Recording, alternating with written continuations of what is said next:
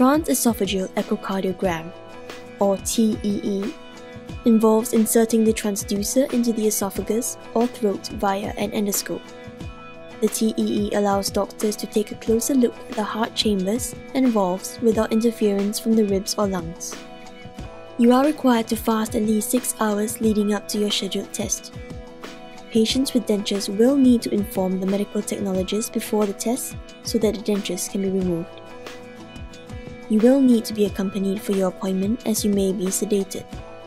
Should you be sedated, you should not drive, operate machinery, or consume alcohol for at least 24 hours after your test. Before the test, the doctor will first assess that you are medically fit for the test and obtain your consent for the test. If you have prosthetic heart valves, you may require antibiotics before the test.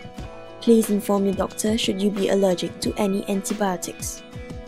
A small plastic tube will be inserted into a vein on your hand. This tube allows sedatives and other medication to be injected into the patient's bloodstream during the test. A local anesthetic will be sprayed into the back of your throat, and you will be asked to lie down on your side.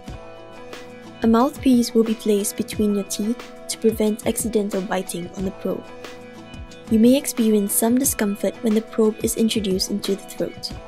Swallowing may reduce the discomfort, and patients will be instructed when to do so. During the test, relax and breathe normally through your nose. When saliva accumulates in your mouth, do not swallow the saliva as it may affect the scan. A container will be provided to collect the saliva. The test itself will take 20 to 30 minutes. This does not include preparation time. After the test, you are required to rest for about 30 minutes if you are sedated during the procedure. You are advised to inform doctors if you experience any pain or unusual discomfort in the chest or throat.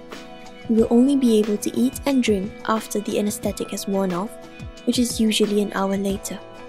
This TEE test carries a very small risk of complications similar to that in endoscopy and gastroscopy.